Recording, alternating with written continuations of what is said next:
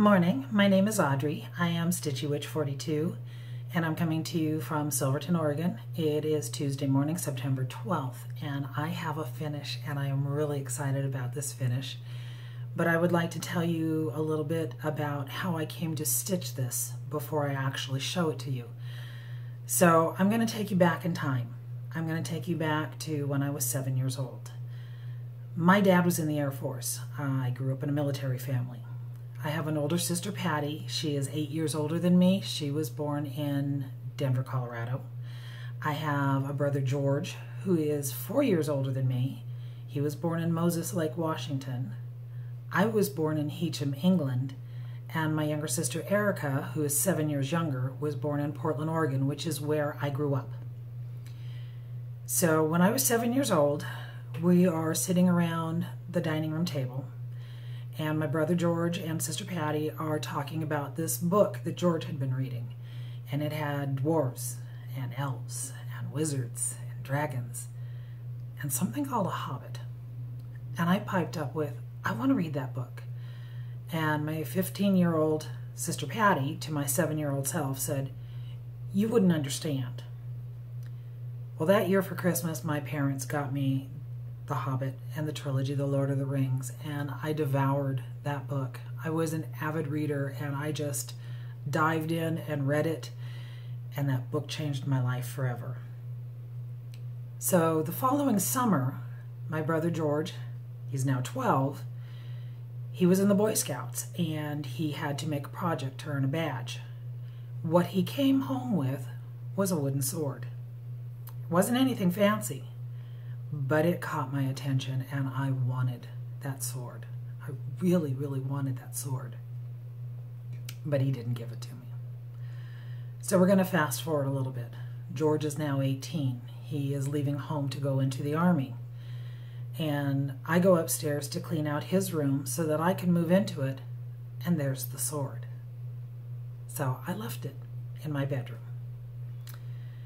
When I moved out, when I was 18, to my first home, I took that sword with me. And every house that I have lived in since I left my childhood home, that sword has gone with me. It has sat in the corner of a room, it has been in the closet, but it has always been there waiting to be incorporated into my decor some way, somehow.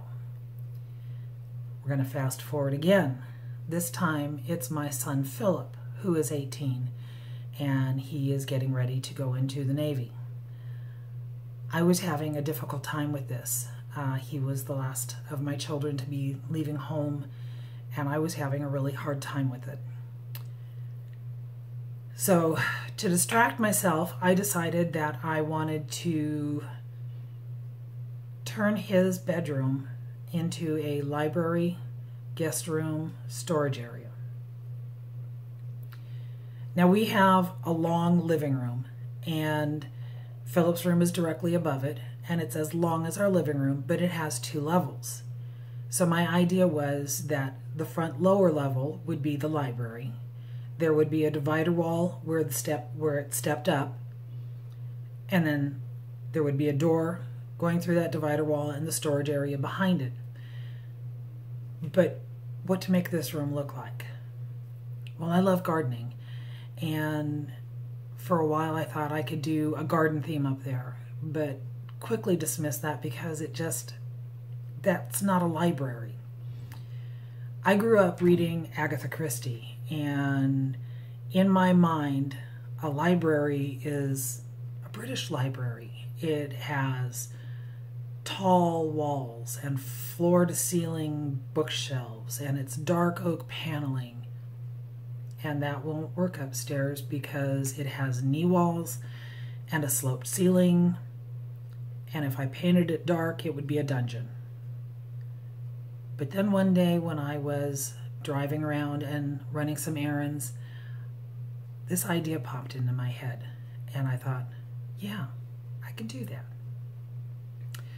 So I called home, and Philip answered the phone. This is before he went into the Navy. And I said, what do you think of this idea? And he goes, yeah, Mom, I really like that. And I said, good, put your dad on the phone. So Mark gets on the phone, and I said, honey, I figured it out. I want to turn Philip's room into a Hobbit library. I want the divider wall to be bookcase, and I want a round Hobbit door to pass through to get to the storage area behind it. A little bit about Mark's background. His grandfather painted houses. He has an uncle who owns a construction company, and when Mark was a teenager, he was learning how to build houses. His father worked in the heating industry and worked with sheet metal, and for 14 years, Mark himself had his own business making handmade knives, and he did beautiful, beautiful work. Draw a picture, go out to the shop, and create what he drew. He's a very, very talented man, very hands-on man. He's rebuilding our house one room at a time, and he's doing fantastic work. So when I told him that I wanted a Hobbit library with a bookcase wall and a round Hobbit door, and he replied, I don't know how to make a round door. My reply to him was, if anybody can do it, you can. And he did. It's fabulous. But that's not why we're here. We're here to talk cross-stitch. One of the groups that I belong to on Facebook is a cross-stitch group called Cross-Stitch Addicts, ADDICTS. There is a woman in the group who lives in the Ukraine who is a designer. And every now and then she posts pictures of her designs. And she posted this one, and as soon as I saw it, I had to have it. I mean, I had to have it. I contacted her, figured out, had to pay her through PayPal, which is attached to my husband's email. So, do the transaction. Later on in the day, I go check his email. There's no pattern. So I contacted her again. I said it didn't show up. She goes, do you have another email? I gave her mine. She said, okay, I'll send it again. I checked it later. No pattern. So I contacted her again. I said, I don't understand what's happening, why it's not coming through. I've checked both emails. I've checked the spam folders in both emails. It hasn't come through. So this time she sent it to me through Facebook Messenger, and I got it. Downloaded the PDF. I have my pattern. The pattern's name, Evening in the Shire. It's beautiful. Absolutely beautiful. So now that I have the pattern, I know what kind of fabric I have to get. She recommended 14 count Aida, and I like working on Aida. I like working on all fabrics, but you know, I like Aida. And after watching flosstube so many times, I had heard about all these wonderful people who dyed fabric, and I thought, okay, I'm going to give it a try. I went to the website for Fabric by Stephanie, and I'm looking at the different fabrics that she has there, and I found 2 colors that I thought would be perfect for Evening in the Shire. Ordered them. They arrived fairly quickly. I was happy about that. Had my flosses ready. I used the recommended colors except for one. I used a variegated Weeks Dye Work threads for the windows because I wanted more of a color that looked like there was flickering firelight behind it. When I got the fabrics, I looked at the 2 of them, and I had ordered 2 completely different colors, but they looked almost exactly alike. That was fine. I liked both of them. It was then just choosing which one to use, and the one I chose to use was Ocean Tides. So I'm going to show you Evening in the Shire.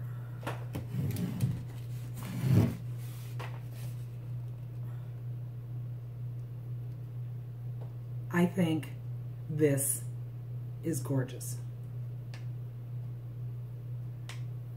Yeah, you're right. You're going to get glare no matter how you turn this thing. This is Evening in the Shire. It is on 14 count Aida, Ocean Tides, and I think it's absolutely gorgeous. gorgeous, unbelievably gorgeous. The pattern only has 4 pages. The first 2 pages show you where to do all the half and full stitches, and it's not full coverage by any mean. There's full stitches here and here and here and here and here and a little bit here and some over here and here. They're all over the place. The other 2 pages of the pattern is the back stitch, the detail work, all the leaves and the steps and the stones. And what I discovered with the pattern is that the pattern, that design, the back stitching, doesn't quite match up with the holes on Aida. If you used a different fabric, you might be able to make it more exact to what she designed. I chose to use it as a guideline, and I made my back stitching fit the Aida. So this is Evening in the Shire. I am just absolutely thrilled with it. And I took it down last Tuesday, the 5th, to Silverton Art and Frame to have them frame it for me. The frame I had. Several years ago, Mark had gone to a garage sale and found this big box of these frames. They were all unfinished, and he paid $10 for this box of frames. And I have used them on so many different pieces around the house, and so virtually this frame cost me nothing. She helped me to pick out the mat for it. We picked out the mat to bring out the color up here in the roof line of the house. And they called me Friday morning. They had it 3 days, and it was done. And I am just tickled with how it looks. Evening in the Shire. So that's it. That's my finished piece that I wanted to show everybody. I am going to pause my video for a moment, and I am going to head upstairs to the library. So if you want to come with me and see the Hobbit library, let's take a trip. So here we are, we're upstairs. This is the doorway going into the Hobbit library, and I'm gonna try to do this so that you can see as we go in.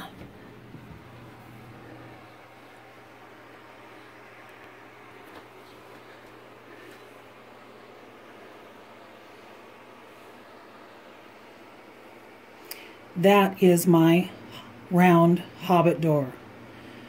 Mark did a fabulous job for me, and it opens in 3 places. It opens in the center to pass through directly, to pass through directly into the room behind it, and then both edges of the door open up so that I can access the bookshelves behind it. I am slowly going to pan around the room, and I'm doing this standing behind the camera, so I have no idea what you're seeing. But here you can see I've already got my Evening in the Shire on the wall, and I'm going to pan around a little bit more.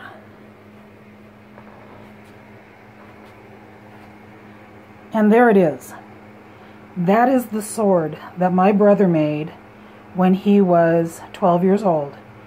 That is the sword that I wanted, and I carried around with me from house to house to house until I finally had a room that was designed around this sword. When we got the room done, we had all of our family members over to see it, and when my brother came over, I showed him that I had his sword. And 30 plus years after I had taken it from his room, he finally gave it to me. So this was the inspiration for this room. This was the reason why I needed to do evening in the Shire. Thank you all again for watching. Thank you for watching my first video.